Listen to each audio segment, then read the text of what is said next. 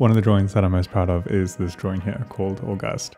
What I really enjoyed about it was problem solving for the elephant skin texture. I've drawn elephants before, I really enjoy drawing them. I love the animals so much. Yeah, they're just these massive, wonderful creatures and they're so beautiful to draw. The skin texture is exquisite to just like dive into.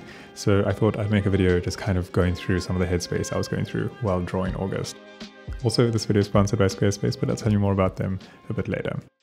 So this is my drawing August. It's one of my favorite drawings. It's got a lot of simplicity to it, but also a lot of gravity, which I really love. The point that I'm starting off at, I've already done a bunch of work, but I wanted to particularly talk about doing the skin texture of the elephant. I start off with just mapping out some of the dark areas. I'm using a 9B pencil here, and I'm just trying to get a sense of the lines of the wrinkles. These aren't straight lines. I'm gonna probably mention this a couple times, but with this section, I'm mapping it out using small circular mark making. I find this just easier to blend in a more uniform kind of way. I want to try and avoid any hard lines that might feel kind of artificial or man-made. Once I've made a couple marks, I'm going to go into it with a saturated blending stump. I'm using a blending stump that I've used for loads of other drawings. The reason I'm doing it here is just because fresh, clean blending stumps are really nice for blending in lighter areas. So when I'm doing something with dark areas, might as well just use a dirty blending stump. This also just adds a little bit of extra graphite, so my blending from a dark tone is a little bit easier. I'm really just trying to tease things out here. I'm not trying to make any bold marks, I'm almost just experimenting and testing the waters with the dark tones. Then if I'm happy with how it's come through, I'm going to move over it with some cotton wool to try and get a base tone going.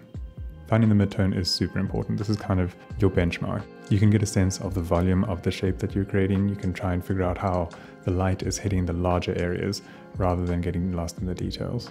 From this base tone, I can then go into the darks a little bit more, make them a little bit richer. And now we're starting to pull out some highlights with the kneadable eraser. Every time I do a new drawing, I always have to re-gauge how much value I can pull out with the kneadable eraser. There are so many different variables that affect this, like paper, humidity, all that kind of stuff. So I have to try and figure this out every single time. It's always slightly different, but that's why I'm doing a small section now and trying to see if I can repeat this section throughout the whole elephant's head. Doing this is so rewarding. You can start to pull out really random shapes and fill them in with a bit of shadow and start to create a bit of an organic feel. You also don't have to stick so closely to your reference. You can start to break away a little bit, which is always fun. I'm happy with how those first couple wrinkles went, and I'm going to start moving on with this routine. I call this finding the pattern, so I feel like I've started finding the pattern of the elephant's skin, and I'm going to start just repeating this as I move up the head. Again, using cotton wool after I've applied the darks to try and get my mid-tone. Going back in with my 9B pencil, firstly just to get it a little bit darker, but also to refine some of the shadow shapes to make them a little bit sharper. When you're using a blending stump, it softens everything, and sometimes you don't want everything to be soft. You do sometimes need a hard line from time to time, depending on the lighting. I'm always using my blending stump to soften my pencil marks. Sometimes I'll even just draw directly with the blending stump if it's saturated enough. We're moving further up the elephant's head, so I've shifted over to a mechanical pencil. This section has finer details and they're not as stark and harsh as the details lower down. I was using a 9B there. My mechanical pencil is a 2B, so it's a little bit lighter. I just really enjoy getting into a flow with the mechanical pencil. I have to sharpen it less, so it's easier for me to get lost in the details and just enjoy that time a little bit more. Again, I'm using the same routine. I've applied a little bit of graphite with my pencil and now I'm moving over it with cotton wool to soften it and get my mid-tone. Depending on how well I've applied the graphite, I might choose to blend in that graphite with a blending stump. Otherwise, I might just go straight in with a piece of cotton wool to get that mid-tone. I've got my mid-tone, so I'm going to use a saturated blending stump now and draw directly onto it and get some subtle tonal changes in the skin.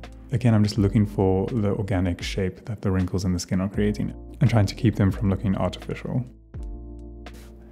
I really love the slow shot of the sun moving across the drawing. It kind of just reminds me these things take so much time. It's really important to not rush this process. We're doing a lot of thinking while we're trying to draw these things, and so you're problem solving constantly and things aren't going to always look great. So knowing that after a couple hours it's going to be looking a lot better than what it's looking right now is an important thing to keep reminding yourself. At this point, I'm really starting to get into a flow. I feel like I've kind of cracked the texture of the skin and I can start getting a little bit more detailed, a little bit more intense, especially further up on the face where the wrinkles become a little bit tighter. Now we're moving on to the forehead, and here comes a whole new texture, a whole new bunch of problems to solve. So I'm going in again carefully and curiously. I'm applying cotton wool, getting my base tones very softly, making sure that if I need to, I can erase again.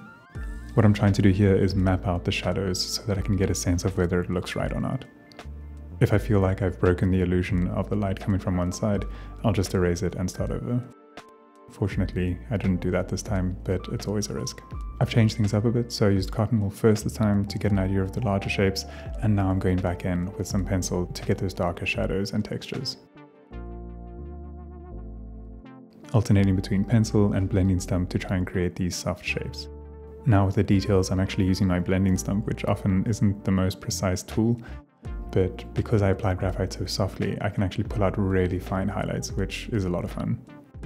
I kind of like the routine I created with the forehead here, so I'm just applying it again on the left-hand side, using cotton wool, getting my bigger shape, and then going back into that with some pencil, blending stump, and I'm going to pull the highlights out with my kneadable eraser. I was really happy with how this forehead came out. There's a lot of organic shapes happening here. I didn't really stick to the reference too closely, and being able to break away just allowed me to get into flow a little bit easier. And now I'm just mapping out the side of the elephant's head and moving into the ears.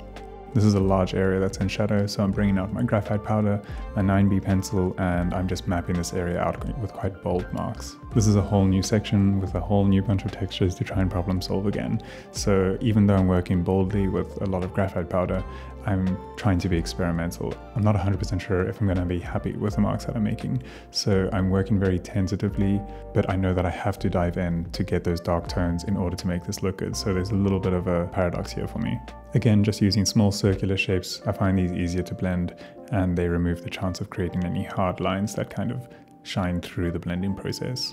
I've got the overall shape of the ear down, but now I'm still trying to get those folds of the ear, which are large, beautiful toned areas. So I've mapped them out with my 9B pencil, and I'm blending them in. Then, same as before, we're going over this with cotton wool, getting a darker base tone because this area, as I said, is in shadow.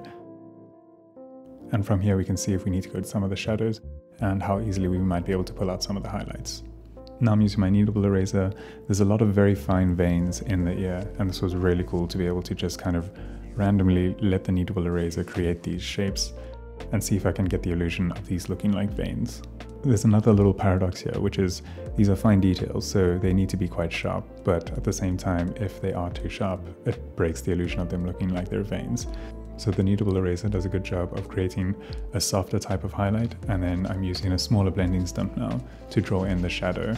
If it's just a harsh line between the shadow and the highlight, it'll actually look flat. So in order for these to look round, there needs to be a gradient between the shadow and the highlight.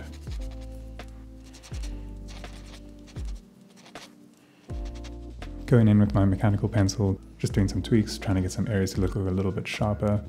I might choose to create a harsh line in certain points to give the illusion that it's a darker shadow, but generally I'm trying to keep things quite soft. Now we have this area with these beautiful wavy wrinkles at the top of the ear. I just went in straight with my 9B pencil. I was pretty confident about this area. I feel like at this point I familiarized myself so much with the elephant skin that I was feeling pretty brave.